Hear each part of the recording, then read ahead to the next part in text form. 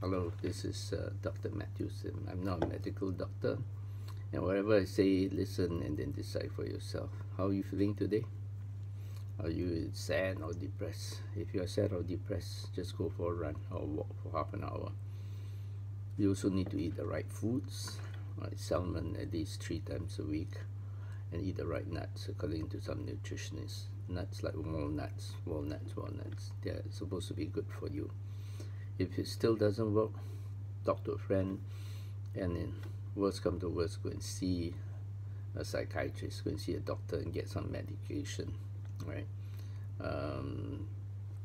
It's not a shame to take medication if you need it, right? If you need to function with medicine, check with the doctors, check with the hospitals, right? But there are other things you can do. You can do some stress reliever. I think there's a new technique called mindfulness.